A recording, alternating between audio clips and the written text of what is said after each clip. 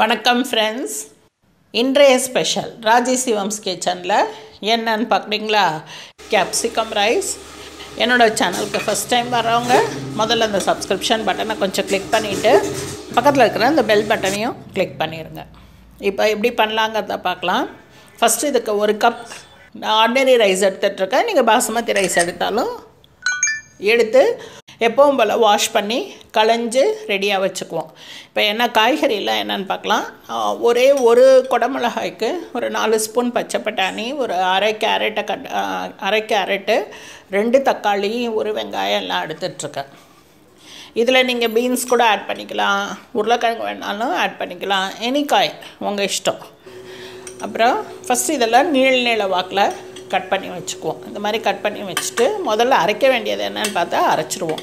இந்த கட் பண்ணி வச்ச குடமிளகாலேருந்து ஒரு 4 பீஸ் தக்காளி, கொஞ்சம் வெங்காயம், இஞ்சி எல்லாத்தையும் போட்டு வேணும்னா கொஞ்சமாக தண்ணி ஊற்றி நல்லா மிக்சியில் போட்டு நல்லா ஸ்மாஷ் பண்ணிவிடுங்க. நல்லா நைஸாகவே அரைப்பட்டுடலாம். அப்புறம் ஒரு பேன் போட்டுக்கலாம், இல்லை குக்கர். நான் குக்கரை போட்டிருக்கேன்.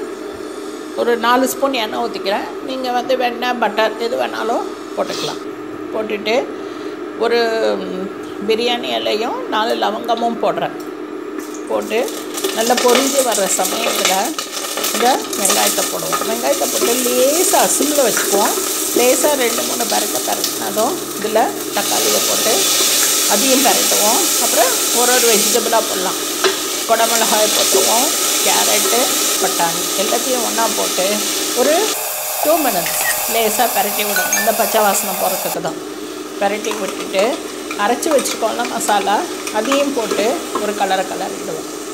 கிளறிட்டு இப்போ என்ன பண்ணுவோம், இந்த அரிசி கலந்து வச்சுருக்கோம்ல, அந்த அரிசியும் அதில் போட்டுட்டு இப்போ என்ன பண்ணலாம், 1 கப் அரிசி எடுத்தோம். ஸோ 2.5 கப் தண்ணி ஊற்றிக்கிறேன். நான் என்னோடய அரிசிக்கு இது தேவையாக இருக்கும். உங்கள் அரிசிக்கு எவ்வளோ வேணுமோ அந்த தண்ணி ஊற்றினாலே போதும். அதை ஊற்றிட்டு இதுக்கான உப்பையும் போட்டுருவோம். உப்பை போட்டு நல்லா மிக்ஸ் பண்ணிவிடுங்க. அரிசி போட்டப்புறம் ரொம்ப பரட்டினாக்கா அரிசி உடஞ்சி போச்சுன்னா கூழாயிடும். குக்கரை போட்டு மூடிடுறேன். நான் 3 விசில்ஸ் கொடுத்துருக்கேன். உங்களுக்கு எத்தனை விசில்ஸ் வேணுமோ அவ்வளோ கொடுத்துருங்க உங்கள் அரிசிக்கு ஏற்ற மாதிரி. அப்புறம் குக்கர் ஆறினப்புறம் இப்போ நான் திறந்து பார்க்குறேன். வாவ், எவ்வளோ நல்லா வெந்திருக்கு, இவ்வளோ சூப்பராக இருக்குது. பார்க்கும்போதே வாசனை வீடே மணக்குது. ஓகே, லேசாக இப்போ பரட்டி விட்டுருங்க. ஸோ தட் எல்லாம் மிக்ஸ் ஆகணும், அவ்வளோதான். திரும்பவும் ரொம்ப பரட்டினோன்னா உடஞ்சிடும், சாதம்லாம் குழவாயிடும். ஸோ அதை பரட்டி விட்டுட்டு கொத்தமல்லி தூக்கிடலாம். ஸோ ரொம்ப சிம்பிள், ரொம்ப ஈஸி, ரொம்ப சட்டுன்னு பண்ணிடலாம்.